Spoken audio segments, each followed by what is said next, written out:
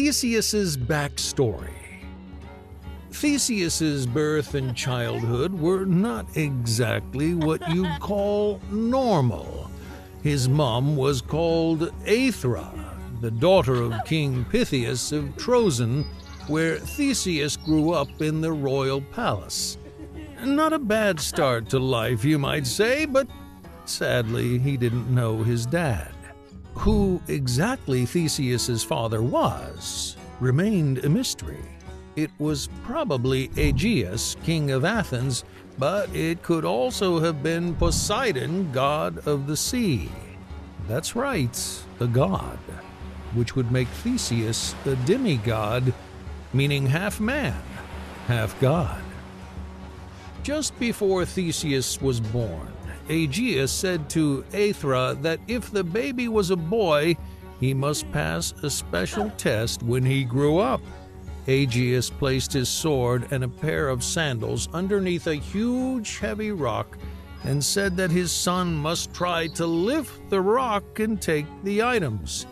If he succeeded, he would prove his strength and could travel to Athens to begin his life as a man.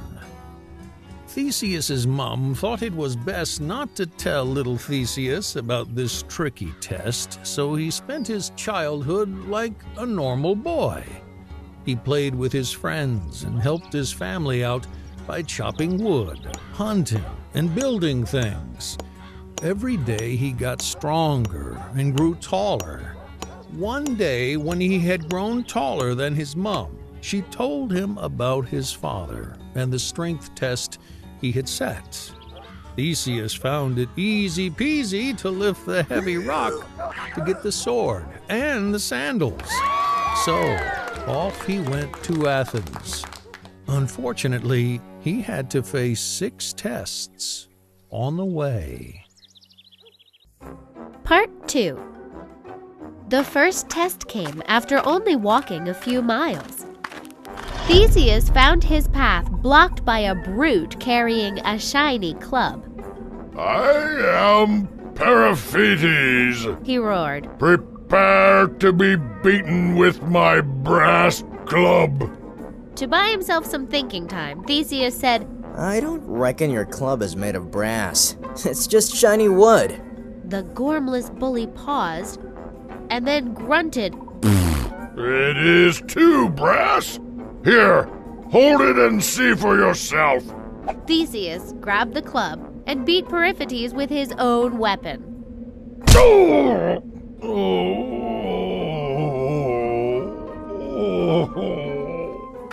Theseus's next test came at the town of Isthmian. A giant called Sinus hung around the town gates to capture unsuspecting travelers. He tied them to pine trees and catapulted them into the distance. Again, using his cunning and strength, Theseus beat the giant at his own game and catapulted him as far as the eye could see. So, Theseus passed his second test. The bronze club that Theseus took from Periphetes came in handy in his third test. Here, he had to face a man-eating pig of the town of Crommyon.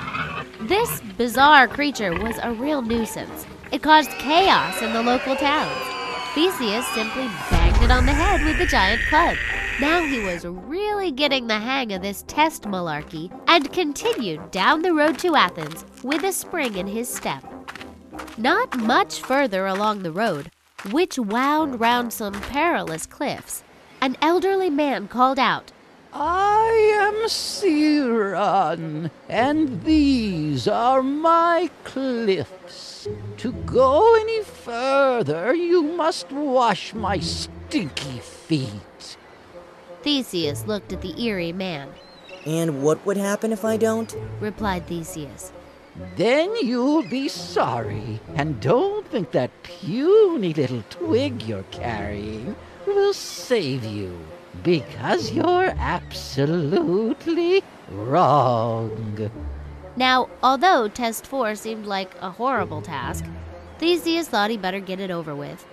However, as he rolled up his sleeves to begin washing the man's disgusting feet, he peered over the edge of the cliff and saw an enormous man-eating turtle snapping at the bottom. Theseus realized that Sciron was the infamous robber that threw people off the cliffs for his man-eating turtle. So, with an almighty effort, Theseus pulled the elderly robber's feet from under him and heaved him off the cliff, and that was the end of Sciron. Soon, Theseus reached the town of Eleusis, where he would come to his 5th test. This was the place of King Cercyon, who was a well-known, strong wrestler. As Theseus came towards the town, King Cercyon stopped him and challenged him to a wrestling match. You cannot pass until you defeat me in a wrestling match, the king called out confidently. Oh, if I must. Theseus replied. Theseus was exhausted from all this test nonsense. So he fought with the wrestler king and banged his head to the ground.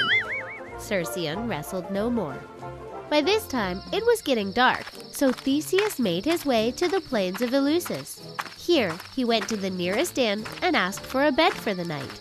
After all, he was very tired. Now, the innkeeper of that particular inn was the well-known evil Procrustes, who claimed to have a bed to fit anyone. If a person was too tall for the bed, he would chop off their legs.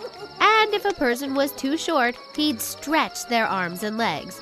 So Theseus, now thoroughly exhausted, lost all patience and handled this 6th test by chopping off Procrustes' own legs. The prices here cost an arm and a leg. Night-night, he said to the bewildered, pain-stricken Procrustes. Then, feeling pretty smug, Theseus had an excellent night's sleep. The tests hadn't exactly been a piece of cake, but mighty Theseus had completed them in style. He entered into the city of Athens and met his father, King Aegeus. He was extra happy to see him, as he needed help in his war against King Minos of Crete. The two men didn't get much father-son bonding time, though, because soon Theseus was off to Crete to face his biggest challenge yet, the Minotaur.